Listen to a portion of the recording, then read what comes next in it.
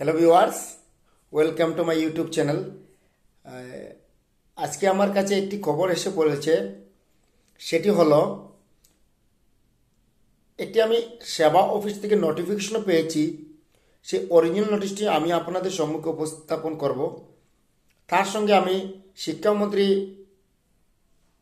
বর্তমানকুর রনোজ পেগু স্যারের কোনো স্পিচ শুনিনি, তথাপিও মুখ্যমন্ত্রী হিমন্ত বিশ্ব শর্মা স্যারের স্পিচ আমি শুনেছি এবং আমি আপনাদের কাছে উপস্থাপন করতে পারবো।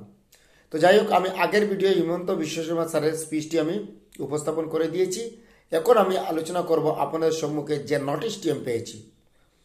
সেই নোটিশটি হলো সেবা অফিস থেকে এইমাত্র আমার কাছে একটি নোটিশ এসে পড়েছে। সেই নোটিশের মধ্যে দেওয়া আছে যে সমস্ত স্টুডেন্টরা এইচএসএলসি এক্সামিনেশনের দিবে তারা কোভিড-19 বা ওমিক্রনের ভ্যাকসিনেশন এর একটি ডোজ থাকতে হবে। তো সেটি আপনারা দেখুন, board of secondary education Assam থেকে যে নোটিশ এসেছে 7th February 2022।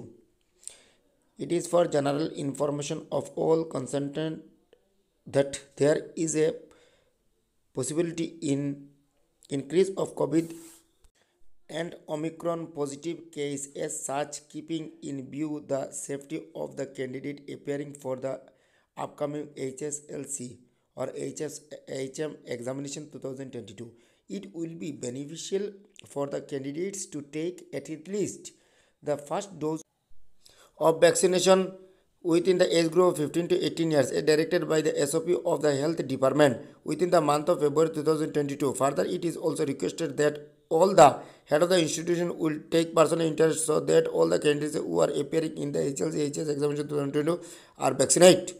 তার মানে কি বলেছে যে সমস্ত ছাত্রছাত্রীরা তোমরা ভ্যাকসিনেশন কোনো দেওনি তাদের জন্য খবর, তোমরা ভ্যাকসিনেশন দিতে হবে এবং যারা ভ্যাকসিনের ফার্স্ট ডোজ দিয়েছে তারা এইচএসএলসি এক্সাম দিতে পারবে।